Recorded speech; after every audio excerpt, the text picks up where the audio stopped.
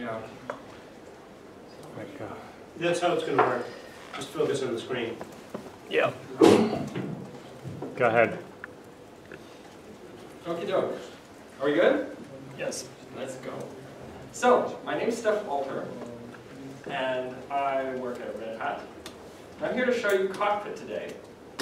I'm excited about Cockpit because I love integrating things, pulling things together, making them work. Lots of people take stuff 90% of the way and then don't connect that last part that makes things work for everyone. And I love doing that part. And that's why I got involved in this project. I want to show you how Cockpit looks, what it does, but also how it works. So, this is, I'm not going to be bullshitting you here. I'm not going to be showing you videos unless something that totally crashes and goes weird.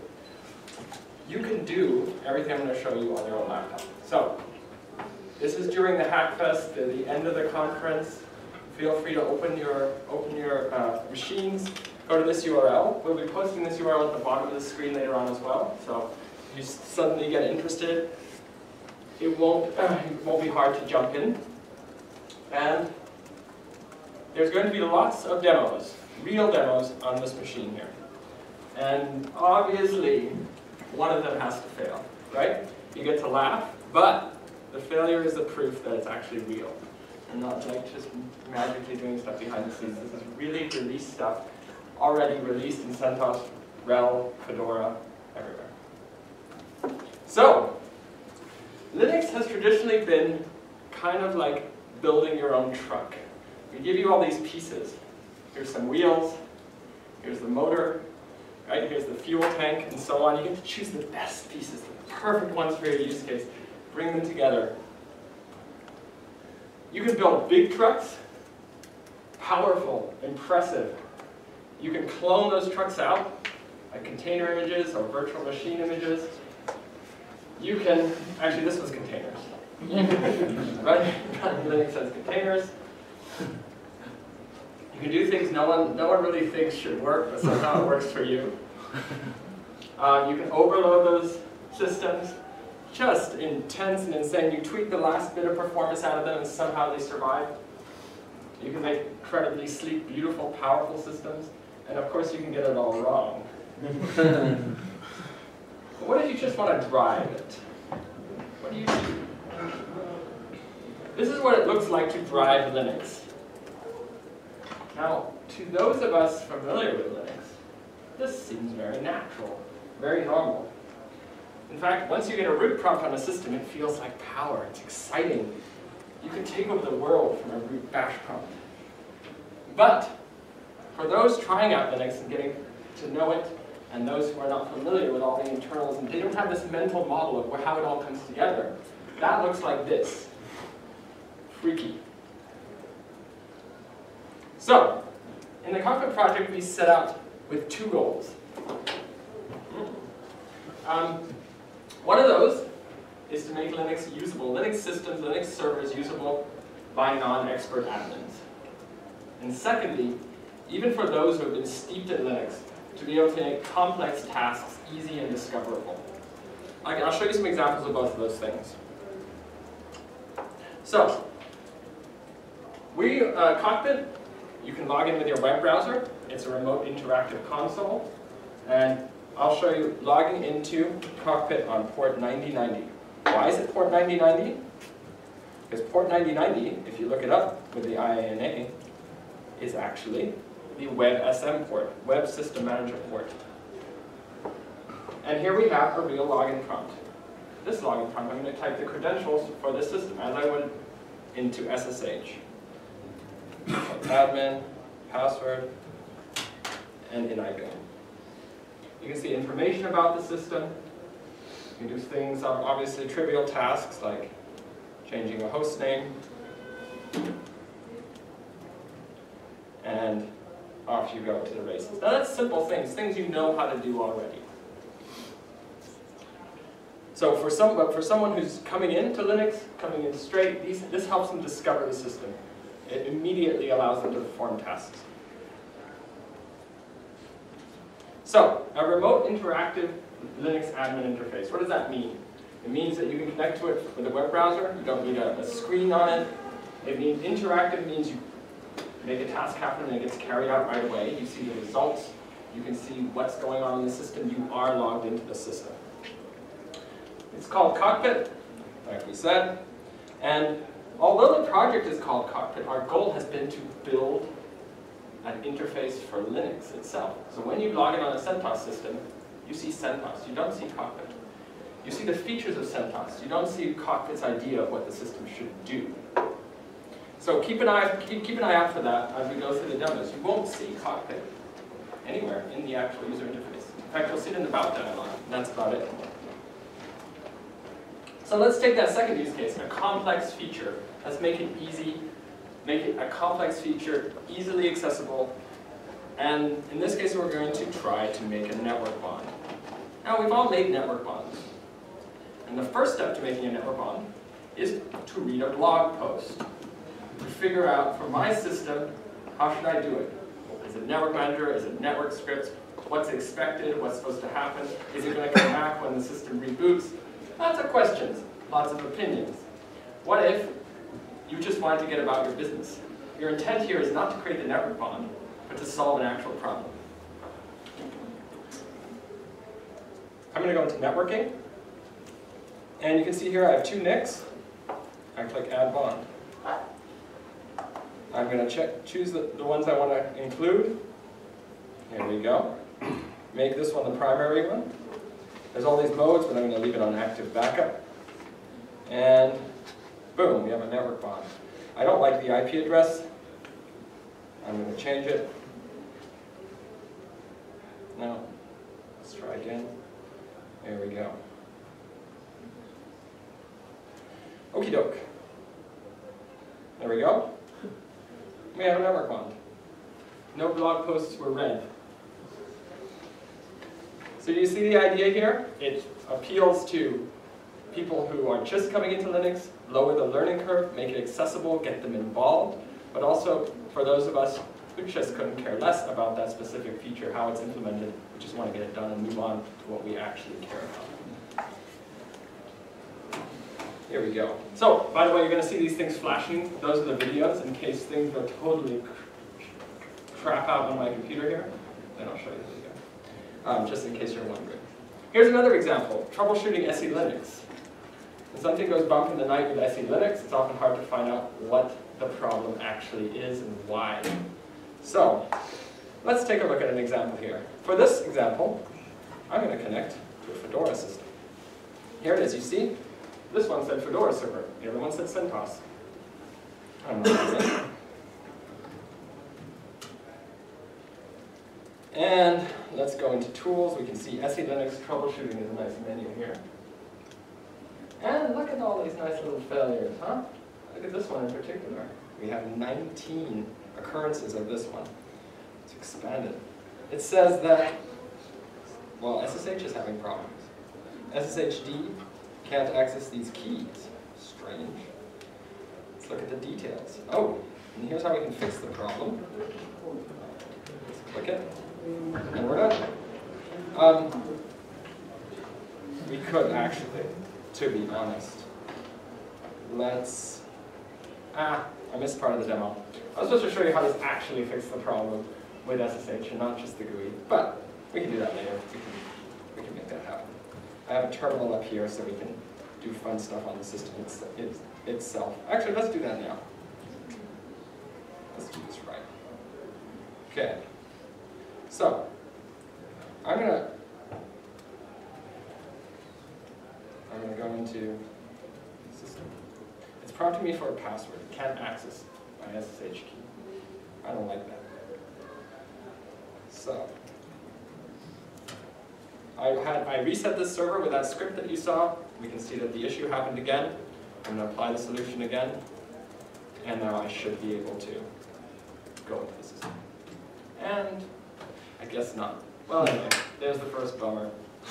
You got a twofer, actually. But this does actually work. It fixes the problems. And you can interactively diagnose what's going on and learn from this as well, so that you can figure out what the commands are on the command line. You'll see this throughout Cockpit. Things are named the way that you use them on the command line. We don't want to keep you hostage in Cockpit. You can use it together with other tools. And I'll show you more about that later. But let's move on. So, what about mounting an iSCSI disk? We're starting to get a little crazy here, right? Mounting an iSCSI disk, lots of options, lots of settings. Let's do that.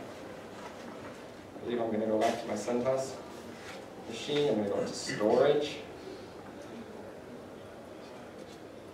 And I'm not going to do this. Let's try Fedora. Sorry about that.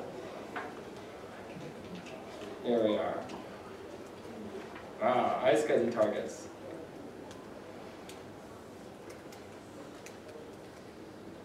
Let's log into.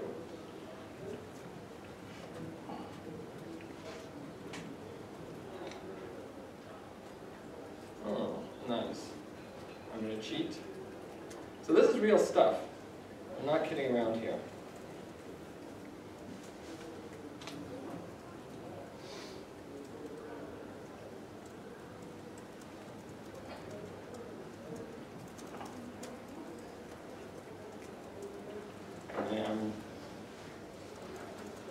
I'll show you the video on this one. Sorry, I screwed up on this one. My bad. Here we go.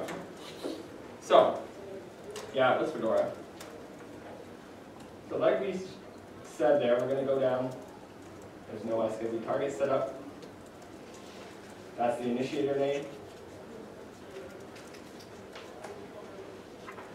That's what we're going to connect as. And we're going to connect to. I'm going to figure out what it was exactly like I typed it, but it's just not working right now. There we go. We add this target. You can see that these, there we go. There's a disk available for us. We can go in and see information about it and format it as we do. All right. So, and here we go, another example. Let's start a container. Let's move on over to containers. Start Docker, how's it running? There we go. Here's the images I have available. Let's start a Fedora container. And we're going to run bin inside of it. There we go. And here we have Clever Ptolemy up here. Nice. I can go into the container. PS is not available inside of a container like that, I guess. Fedora container by default. They've slimmed it down a lot recently, I guess. Let's try. We did take a lot of things out. Yeah, that's good. I noticed I was pulling it here, and it was only 67 megabytes, which was pretty impressive. I was like, what? It's done? There must be an error. So let's make some CPU usage happen in this nice little container. And again, let's try CentOS. Okay, let's try it over here. Here we have.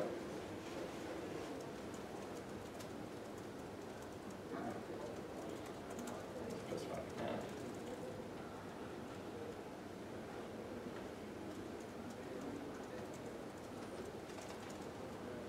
Well, you see there is some.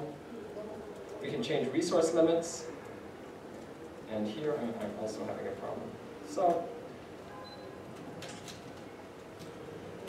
start using some memory. And the CPU recording isn't working. Let's start another container. We'll try this again. Let's give it a shot.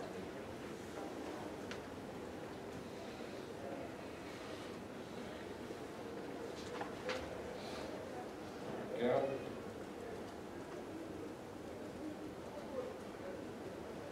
Let's start off with some memory limits. Sometimes Docker doesn't set up the right C groups when you start a container without any memory limits in the beginning. So let's see if that's the case here. Here we have another one. We can go, we're getting some data. Let's try.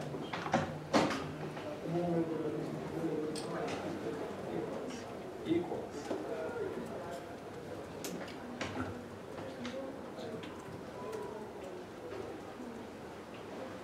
remember not seeing it. But trust me, I have seen this. Show you the CPU usage. Oh, look at that. It didn't actually work. I've seen this have a problem with a Docker update in the past. But never mind. I can change this image, make some changes inside of it. I can then stop it, commit it. We would make a tag if we want, and start. So I'm interactively working with this stuff, and you can see here's my image, which I can then run in various other ways with the stuff that I've installed. So how does this work? And trust me, if this worked anything like Webmin, I'd be out of here. See me running out. This is totally not anything like that. I want you to get that idea out of your head. The whole reason I got excited and interested in this project is not just because of what it does, but how it does. So we're going to talk about that next. So, Cockpit is pure interface. There's no mid-tier. There's nothing listening on the server. There's no Node.js, PHP, Perl backend. There's no big Python WSGI application. There's no REST interface. It is pure front end in the browser, and there is a transport that lets it talk to all the various system APIs that are present on a modern Linux system. In fact, when you go back in time, like to CentOS 6, it's not really back in time because it still works, but those system APIs don't exist. So it's really hard to run Cockpit there. Cockpit is a result of Linux being more integrated than ever before. Different projects have taken ownership of parts of the system and say, I own this state. Systemd is there's no better example than that, but there's many of these. Docker is another example, Network Manager, Kubernetes, so on. So, imagine you have all these different system APIs. Some of them are DBus APIs, some of them are REST. Docker does REST on a Unix socket, for example. There's files. Sometimes you place files in a certain place, and that is an API, really, of the system. Volume processes, as you know, sometimes those are raw sockets. All of these are accessible, are usable from Cockpit in the UI. Now, how does this actually work? It turns out, on the system, we have something that runs sort of like a shell. It runs with user privileges in a real Linux session, and it's called the Cockpit Bridge.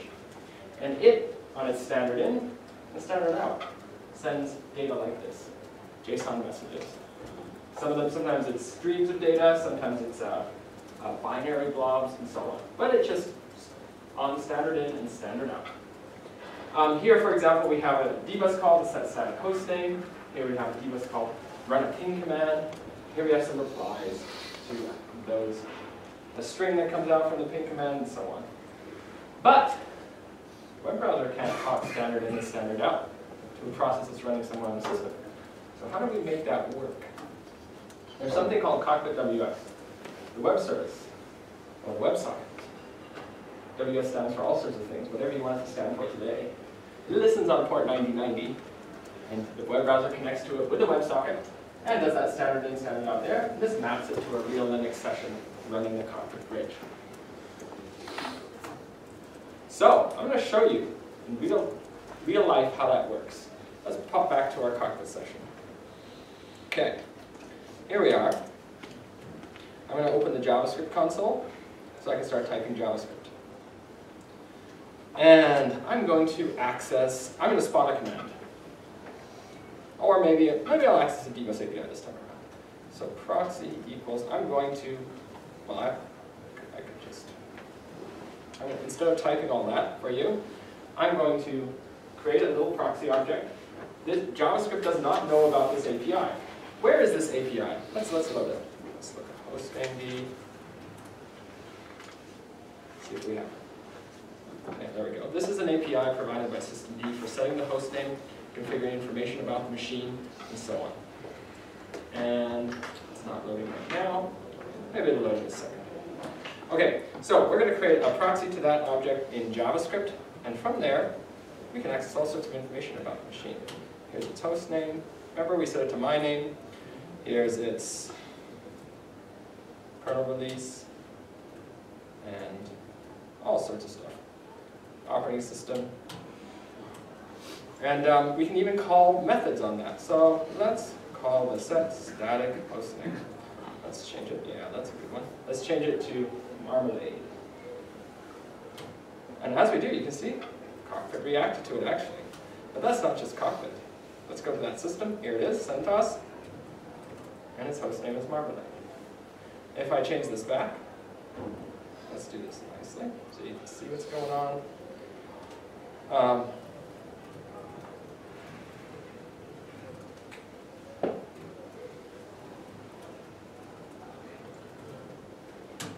You can see that the hostname changes there, and of course, it changed here too. So this is, you're really logged in. You're starting to get the feeling that Cockpit is not telling you about your system from afar, but it's there. It's logged into your system. Let's do another example. Let's spawn a process from JavaScript in the web browser. Let's clear that up. The command's already there, nice. I'm going to run ping without argument. You can see the output is coming. We're running ping for real. And if I go back to my browser, my terminal, and ping, you see that command is actually running in the Linux session. Of course, do things like stop it, terminate it, and it's gone. And it's not gone yet. Huh. Nice. Well. Close with the string. Close it with a string, yeah.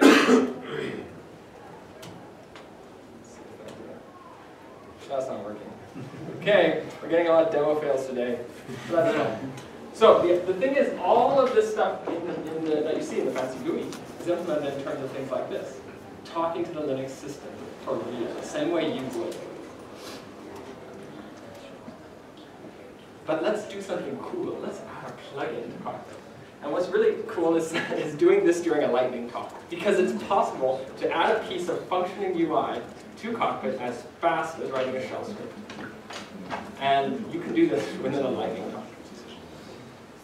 We're going to export a directory over NFS. I've heard there's some, is there an open pull request? I think there might be already in Cockpit, or at least a proof of concept of being able to configure NFS shares and what machines can access and authentication via Cockpit, but it's not in Cockpit yet. So, because it's not in Cockpit yet, let's fake it. Let's build a plugin. Let's put something in Cockpit that does this. A simple version. Okay, here we go. Let's take a look at what we have. So here I am, my Dojo directory. I'll just change it to this demo directory. Here's some files here.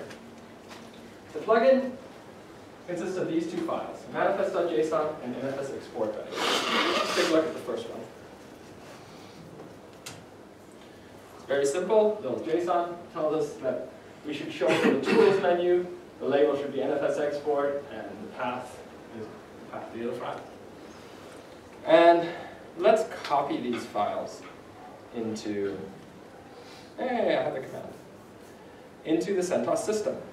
Now, the place to copy these is documented. I'm not going to bore you with the documentation. I'm going to copy it in. Those two files went up. Now let's take a look.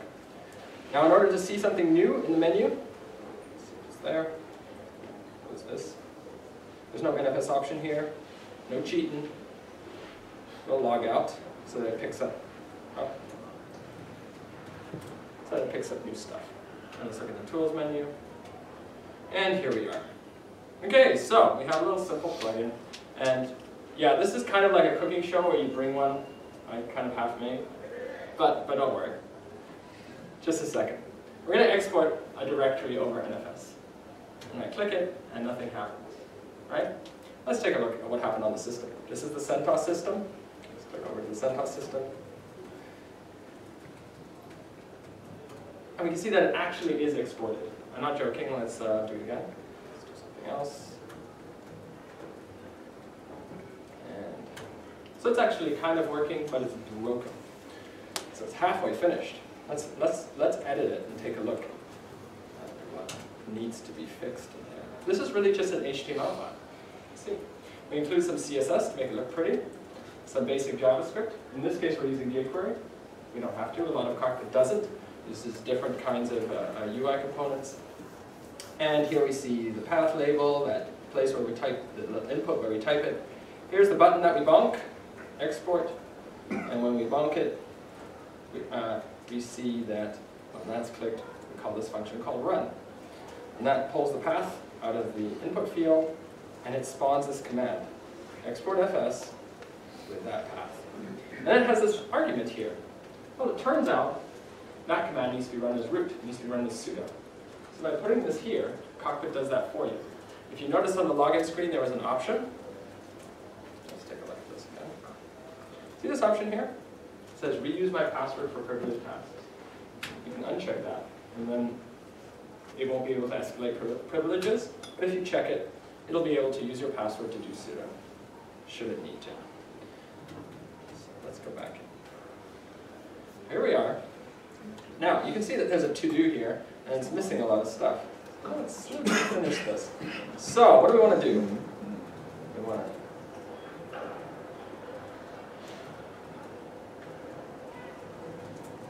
We want to watch that file for changes.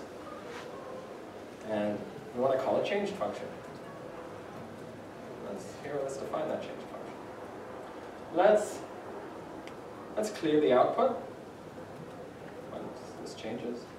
And we're going to go and spawn another process whenever the file changes. We're going to say cockpit.spawn. And we're going to export fs, all the stuff, all the goodies, and then again, we're going to do that. And when this process is done, I'll display. So here, let's define that nice display function. And we'll put the text that it gets out into data. All right. Let's see if we got that right. I'm going to copy those files back to the system and refresh. Hey, it's showing us something. Yay! And now let's export something else. And yay, it actually worked. But check it out. We didn't actually connect that to the export button. I want to show you something really cool. This underscores how Cockpit works and how it's implemented. You've seen already a couple times Cockpit react to the system. And that must be a complicated thing to do, but it's not. Let's go to that CentOS system and export. I believe we can do something like this. And let's export. We made already a piece of UI that lets us do something useful on the system, reacts to the system, and we did it in 5 minutes. That's how easy it is to build stuff in Cockpit.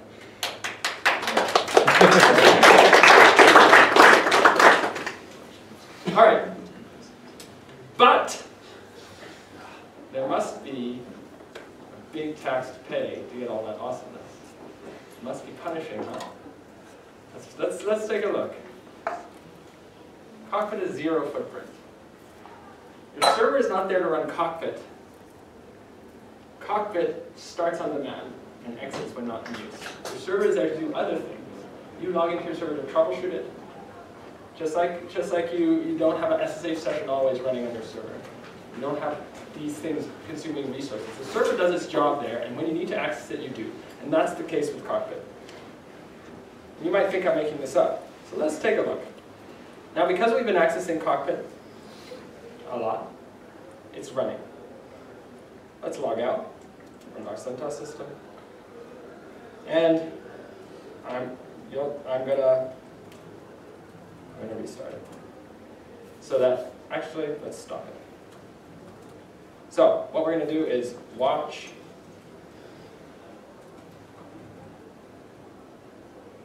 We're gonna watch for any process that has Cockpit in its name. This is on the CentOS system. We're watching for any process called Cockpit. When I access it, I'm refreshing the page, Cockpit OBS starts. That's socket activation, as implemented by systemd. Now, when we log in,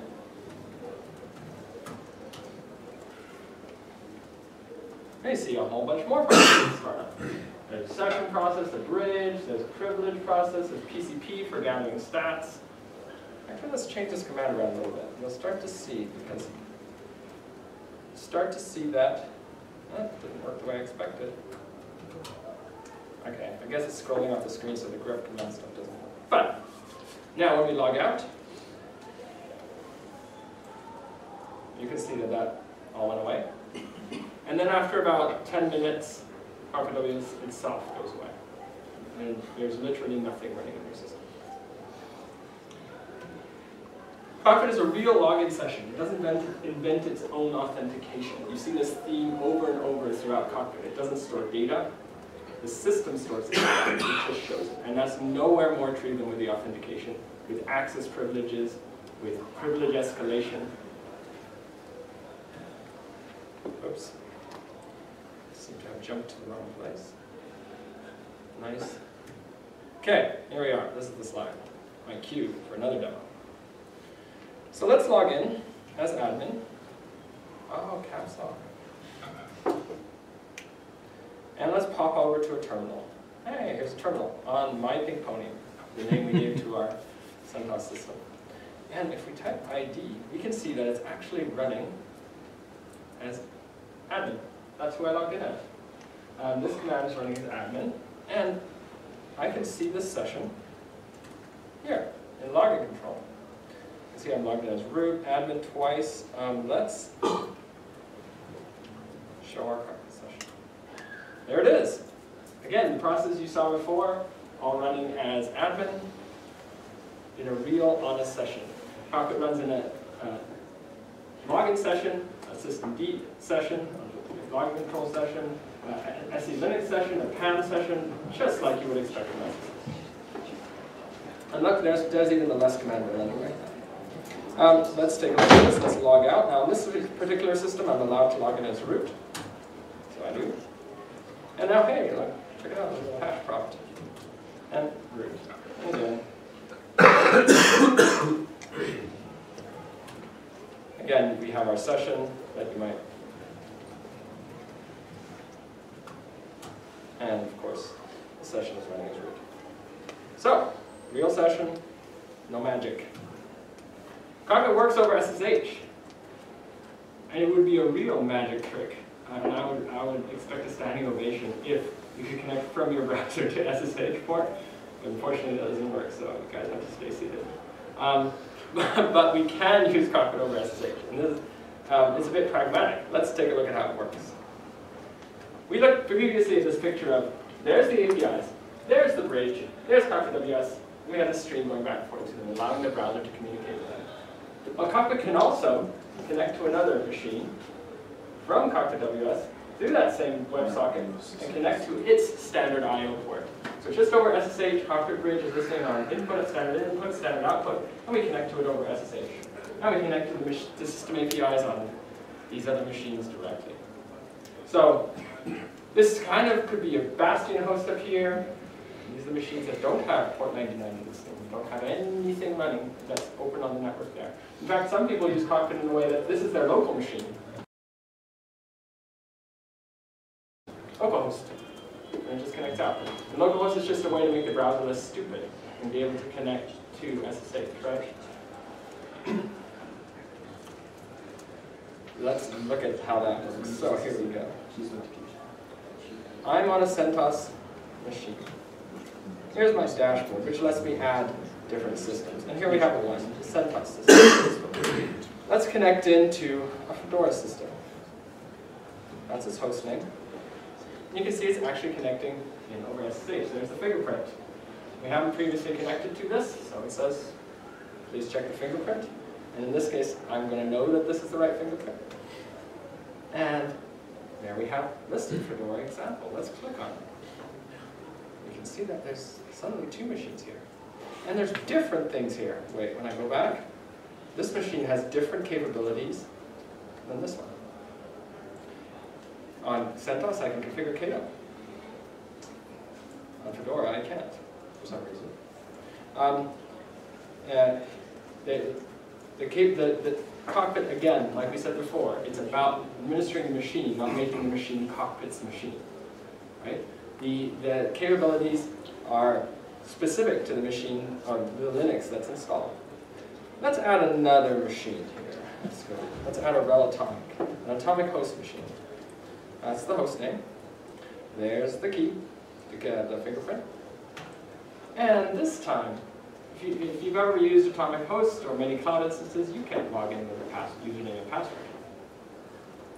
So, actually, demo bug, I'm logged in as root. My demo's not going to work like that. You should never log in as root. Okay, back to these machines. Let's try this again. There we go. But here it says I can log in using the available credentials that are here. What's available? There's this key available. And it turns out this SSH key, which is on my CentOS machine and under this administrator user login, is not enough to connect to this Atomic Host system or to already have worked. Let's look at which keys we have there. These are real SSH keys. And this is not fake. Let's go into, I'm on the same CentOS machine. I'm going to go in as admin. Now I'm logged in as the same user here and here. And if we go into SSH, we'll see that there's a bunch of SSH keys. These are the same ones you're seeing in the UI. On my component. But one of them is not available for use. Let's turn it on. Oh, it needs a password to unlock it. Let's unlock it. In fact, here, if we go to password, we get a little hint that says, if your SSH key password matches that of your Unix user login, the one you typed in the login screen or the one you would type on VT or SSH, then we'll automatically load those SSH keys. And let's go back over here. Now it's available for use, and we can connect. I just want to point out, we're not kidding around here. Look.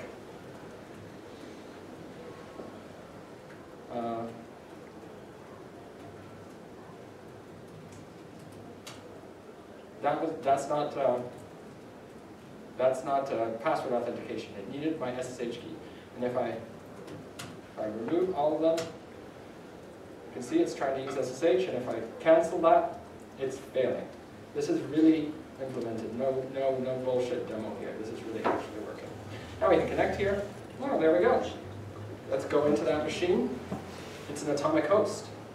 And it has other options. Oh, look, it has software updates. This is OS tree. We're going to look at this in a second. But you can see it's very different, again, from the other ones that we have. All right, so we connected to machines over SSH. We used SSH keys to do that, just as you would from a Linux SSH session or terminal. Now, let's take a look at how Cockpit interacts with other things going and doing stuff on your system. We saw it before with NFS a little bit, where we did stuff from the terminal and it showed up in the UI. Let's take this a little step further. So here we are on our RHEL Atomic host system. And there is an update. There's an update that we could boot into. So Atomic Host works like this. You have the current operating system version that's running, and if a new one appears, you update and boot into it. It's an atomic update process where you're either running the old one or the new one, and you're never running a half-updated system. There's, of course, CentOS versions, builds of Atomic Host as well. In my case here, on the VM, I didn't have time to change it over to that, but this is all possible with CentOS as well. So I could just bump this button here and it would update and reboot, but I'm not going to do that. I'm going to take it one step further.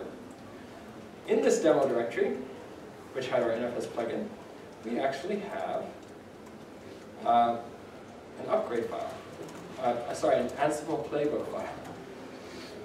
And it asks the system to upgrade itself and reboot. Really simple. And let's run that against our system there.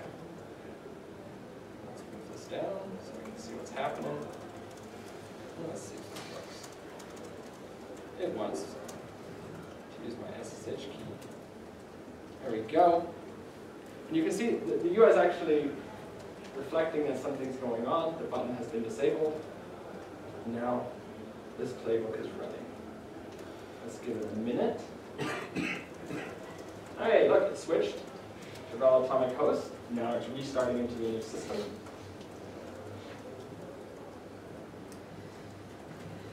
It's restarting to the new operating system version.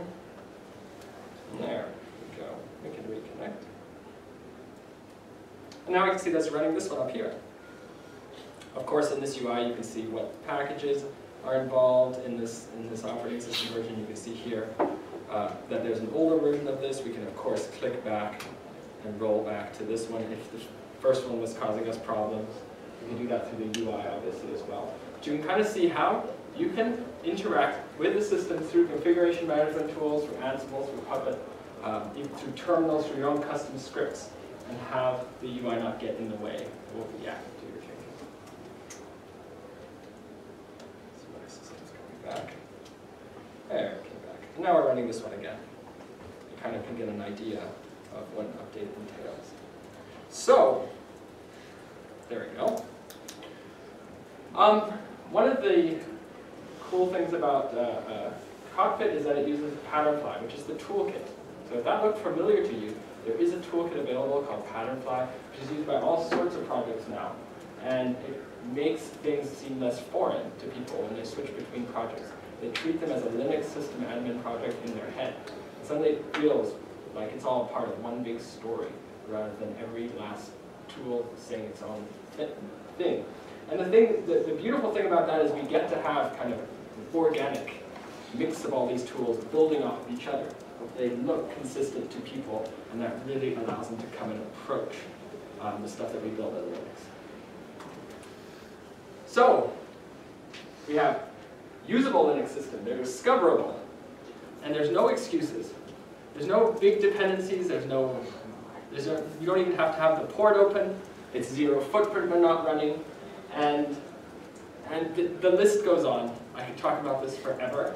And I'm going to have some more cool bonus demos and stuff if you would like. But I'd also love to hear questions or ideas for what we want to play with on the screen, because we can just go wild from here. Yeah? One thing I haven't been able to figure out, I was trying to write a plugin. Is there a way to run a command as a specific other user? Assuming the user logging in with has privileges. I don't think in this JavaScript API that we have, that cockpit.file API that we have, that's not a first order concept. So you might run sudo user. Got it. Okay, yeah. And there is an update for sudo coming that should allow it to make better use of that privilege prompting thing, the privilege escalation option on the login dashboard. So there are a few gotchas right there right now, but soon that will work a lot better than it does. Definitely if you log in as root, it will work, and definitely if you're on an atomic host instance, that will work. But yeah, pop on IRC, and IRC we're on Freenode and hash Cockpit.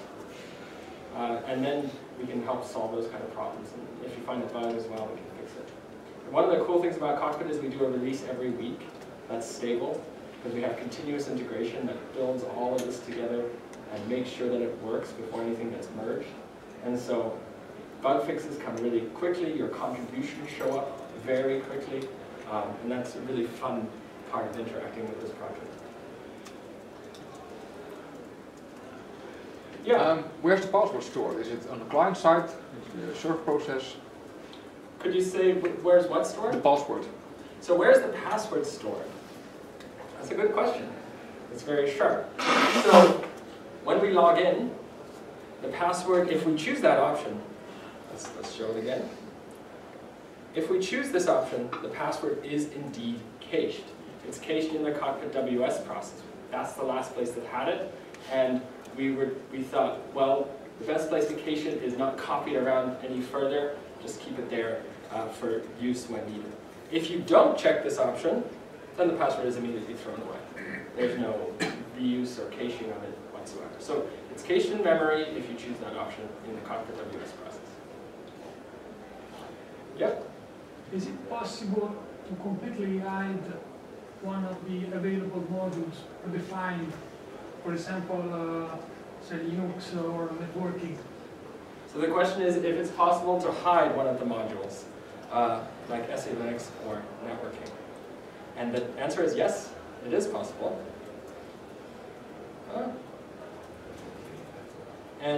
Well, let's log into the documentation.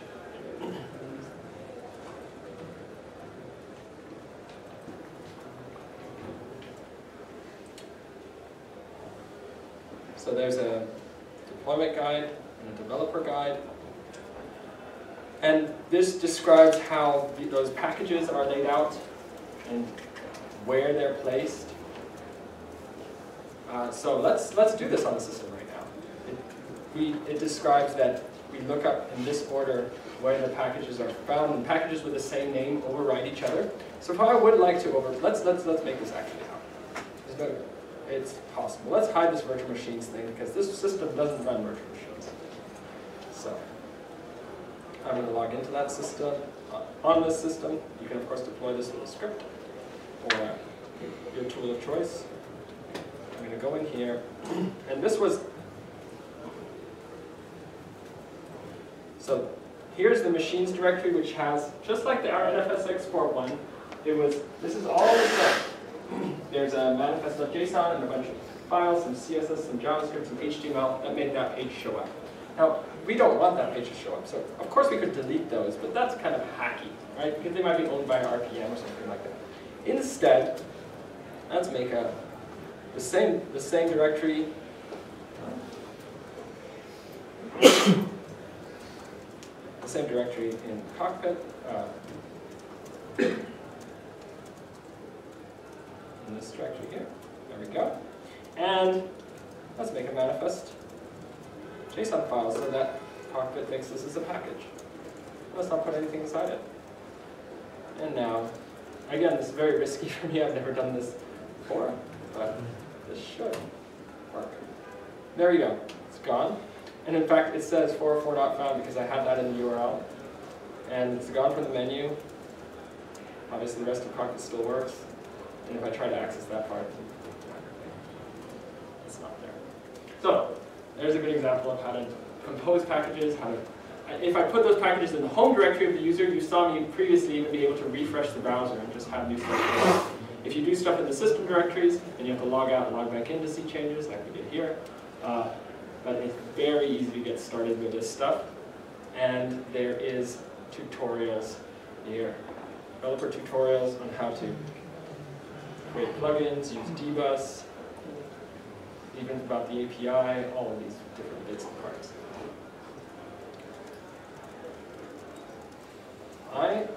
Is there another question? Yeah, go ahead. You added other machines on the CentOS machine in your demo. Where are those machines, or the definition of those machines stored? Because you logged out and you log back in and you still have access. Right.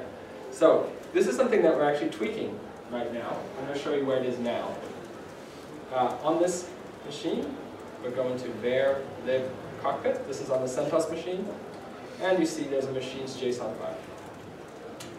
And in there, there's a list of all the machines. However, this is not very machine drivable. There's no tools to do this, and currently we plan to make a drop-in directory in etc, where it should be, and put it in there. And in addition, you might have noticed there's a known host file here. Really, we should be using SCSH known hosts instead. And so that's going to happen soon within the next few Cockpit versions. And by Cockpit versions, I mean next few weeks, because that's how often those versions are incremented. Yes? I see that you have a cluster tab that you never play with. Is that, for example, for parallel operation on multiple nodes, that's with one click? I thought you'd never ask. I'm that kind of guy, you know. So this is fun. This is one of the extras that I brought. So I'm going to run OpenShift, which is a way to cluster containers, to orchestrate containers. It's based on Kubernetes, and I'm bringing up OpenShift on my laptop. There we go. Now let's click on this cluster tab. I don't have, oh nice. Let's try it from a different one. And I don't have it there either. Oh, right. I didn't set it up like that. I'll use it on my local system. So I'm connecting to localhost. This is my development machine. You can see it's all strange here. It's Fedora, and it's that's what happens when you're testing. You really mess stuff up. Let's see if this works. This is on my local system on the laptop itself. The other stuff was in different VMs. Let's zoom in because otherwise we can't see anything. And I'm going to connect to the cluster. Yay! We can see that we can start to see the information about Kubernetes. We can see that there's one node running here. I can of course add Kubernetes nodes. I won't do that right now. It's going to make my system go a little crazy.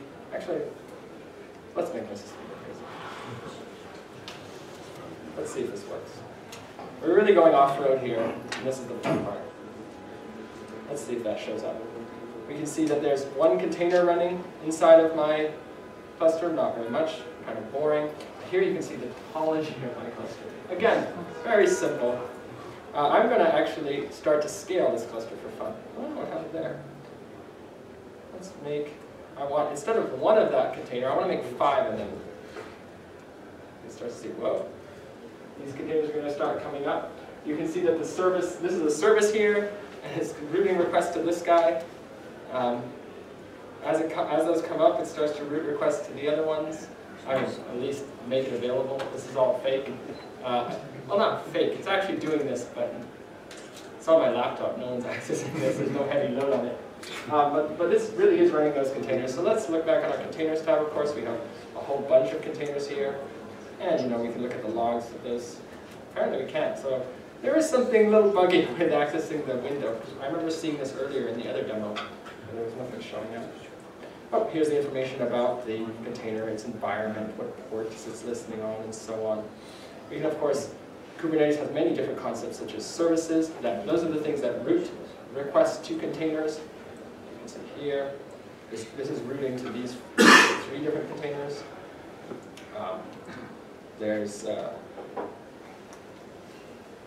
You can go really deep.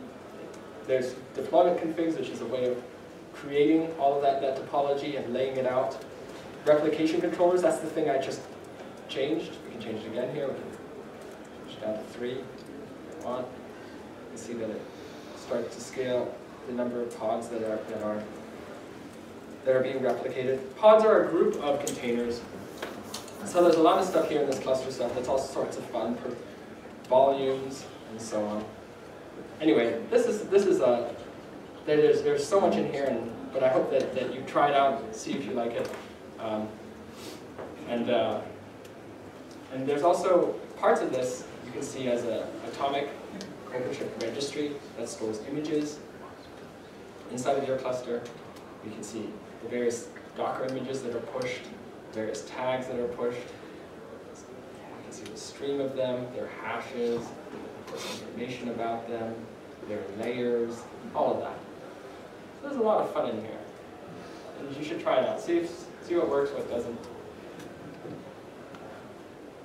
Now there's one thing I want to show you, but you're not going to ask about.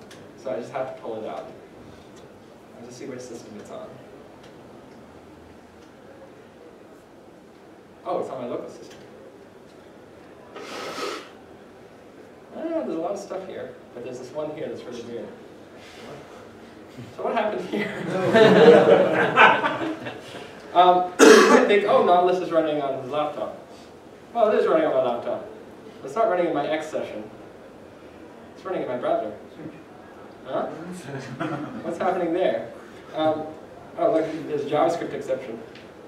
This is not really, oh, nice, fun stuff. These are actually canvases. See? And these are usable. These can make, currently at least, I tried it out today, these can make Cockpit crash. Watch this trick. Yeah, it crashed. So that's why this is not really in all the builds and stuff. It's in our examples directory as one of these toys. It shows you the kind of things that are possible. And maybe if there's an actual concrete use case for this, we finish this part up. It'll be fun. How about the React patterns? Oh, that's for, so the React patterns and design patterns, these are things that help Cockpit developers know what bits of code to use. How to make dialogues, how to lay them out in React. We also have that for jQuery, how to behave. Like we have a consistent dialog behavior, so errors are shown here. This is how progress of an operation is shown, canceling that, and so on.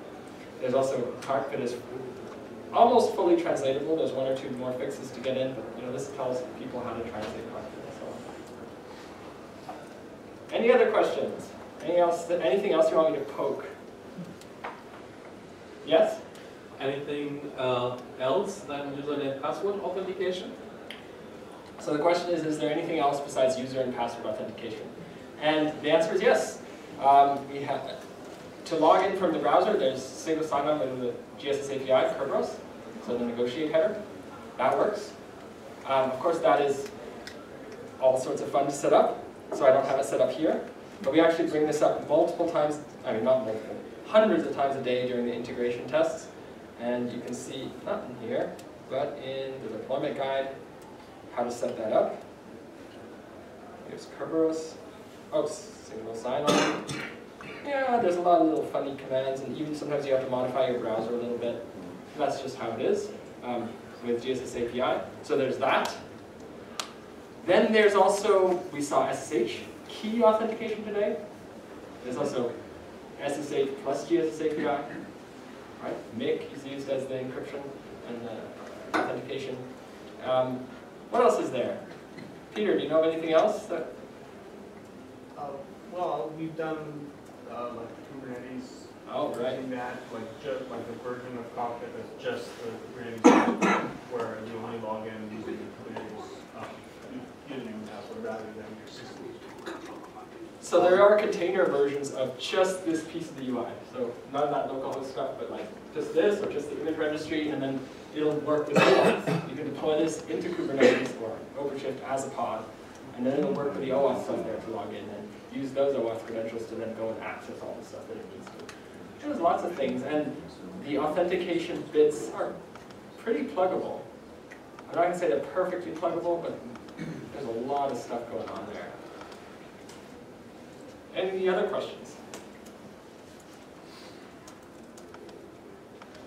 If there aren't any, then is there any chance we could ask you to show us your developer workflow? Because that's again something which is just phenomenal, I think, from outside. Yeah, sure. Would you like to see something about CI and CD? Yeah. I gave a talk at DevConf, and but I won't give that. I won't drag you through a whole talk. I'll just show you some. Actually, maybe the one from the Red Hat Summit. So you're going to see some Red Hat Summit slides. So you saw. Let's skip through. There's nothing secret here or anything. So you saw how Cockpit goes and touches the bits of the system, right?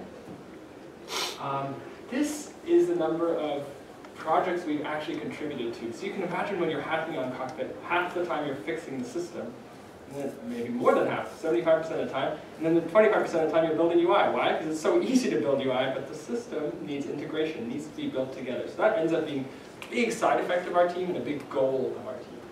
We've contributed patches to all these projects, sometimes big, sometimes small, and the list of things that we actually directly poke and interact with in APIs is 3 times this long. It would be crazy to put it on a slide. Yeah, I don't know if you've read The Count of Monte Cristo, but this is a graph of all the people who are involved, all the actors and all the protagonists plus the supporting cast and so on. Most books have like a single little line with, oh, someone comes in here and here's the mother, and it turns out later they get married and blah blah. But The Count of Monte Cristo is really unique. It's just crazy how people who interact at the beginning come and interact at the end, and it blows your mind how much interaction there is between all of the cast. And that's what Cockpit is like. And you saw this. I'm not going to do it again. We can interact with the API directly.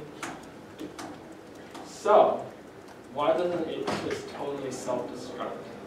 When you have hundreds of projects, or maybe 150 projects, that each have their own releases, and some of them break API, and some of them don't care about breaking API, and how does this possibly work? How can it possibly work? And that's because Cockpit lives and dies by its testing. It's an example of a project that could not exist the way it does without continuous integration and continuously testing it. We bring up 10,000 VM instances per day. This is actually used to be a little bit slightly exaggerated, maybe we bring up 8,000 or 9,000, but now it is a low number. On a normal day, when everyone's hacking away, it'll be easily 15,000 instances, and the number of tests have increased since I made these slides. And all of these are brought up, they're quick VMs, we boot real VMs, we'll boot CentOS, we'll boot 10 different operating systems, and test some feature and then whack it away. So each of these are very short-lived instances that come up with an app.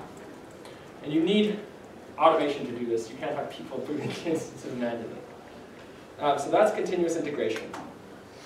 This is what happens when you open a pull request. Actually, this is a very old picture. Now there's many more things here. We tested around 10 different OSs, Debian, Ubuntu, RHEL, various atomic hosts, Fedoras, CentOS, and then different browsers, Chrome, Firefox, Internet Explorer, and different architectures. You can imagine what's going on here. This is when, if you opened a pull request to the README file, you would be firing off thousands of instances. Turns out it's cheaper for us, not because we have lots of resources, but it's cheaper for us in manpower to just fire off thousands of instances that go and test.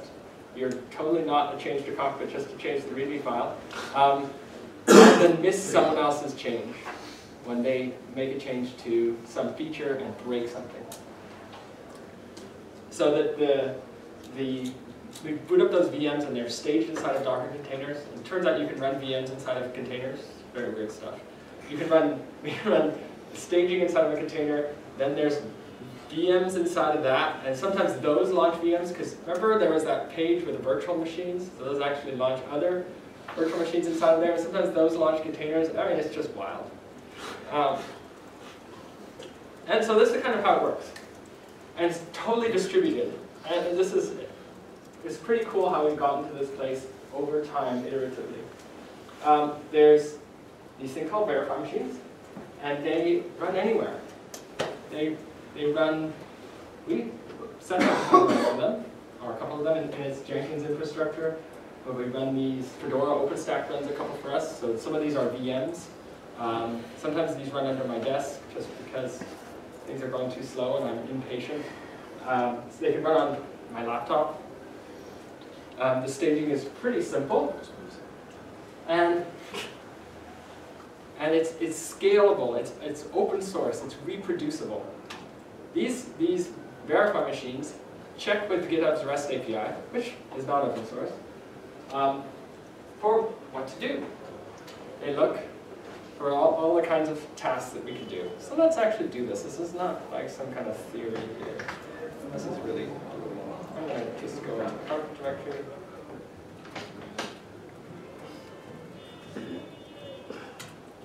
Let's just do a scan. I'll talk about what's happening. It's going to scan GitHub and ask, what should I do? Each of these machines do this separately. There's no single point of failure except for, in this case, GitHub. And it prioritizes them and slightly randomizes them for collision avoidance. And it chooses one of the ones that it wants to do. And apparently the Wi-Fi connection here is pretty slow, or at least the latency is pretty high. Yeah. Well, let's come back to that.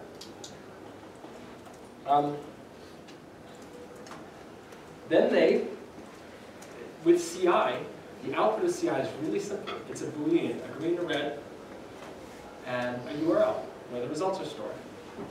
And that goes out. We posted, in our case, some other hosts or Fedora people, anywhere we can push data over SSH. And we produce a URL in the public HTML directory of an arbitrary, lots of places host random files. And all these machines, some of them can post to Fedora people, they might have credentials for that, some of them can't, but they post these things publicly. You can see them if that's still going on. So probably any like live stuff here is not going to work very well. But we'll give it a shot. Actually, I should probably just use Firefox. Yeah.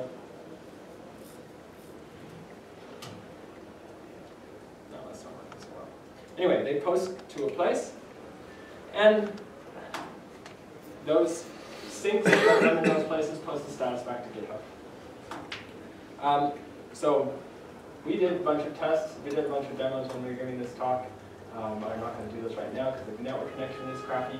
We have these images for all the various operating systems, and the machines pull them before they need to test on them. So there's a CentOS image, these are versions, there's an Ubuntu image, a Debian image, a RHEL image.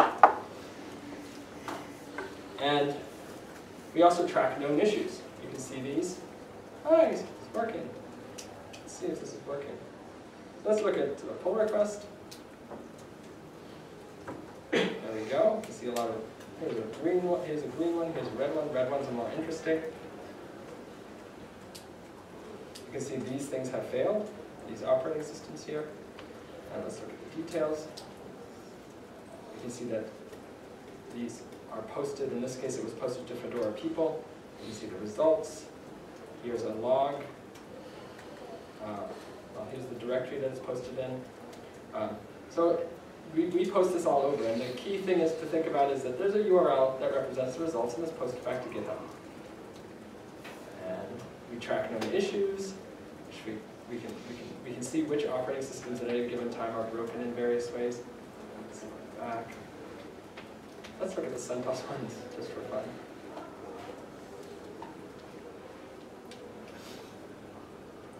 So we actually have all the verifier machines post back to GitHub issues when something is broken. Let's pick a, here, network manager crashes on CentOS 7, or some update thereof. And we can go in there and actually see when it last happened, how often it happens, the core dumps of it, and all of that is pretty cool. Here's the crash dump, and you can see the bots kind of post back traces and all sorts of bits and bobs when it happened. And let's take a look. So that seems pretty impressive, but there is one, you know, it seems like, oh, how did we get there? How did we get to that point with that, you know, effort? All the effort that's involved in making those tests work. And it was a lot of effort, but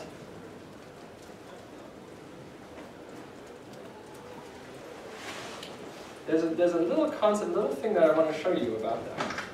This is exactly how it happened in our project and how it can happen in your project. So, to summarize, continuous integration is assembling everything together like a real operating system. We boot real instances. We don't fake that, or at least we fake it as little as possible. We'll boot real things like IPA for testing GSS API. We'll boot real things like Subscription Manager for checking whether RHEL can do a subscription. We don't mock up that kind of stuff out. So for us, we're booting IPA, you know, directory service up 1,000 times a day, or maybe like 500 times a day, and that's just part of doing business. And we do that integration for every single change. Assemble it in production, test it like in production for every change. And then we can deliver an arbitrary one of those changes once a week.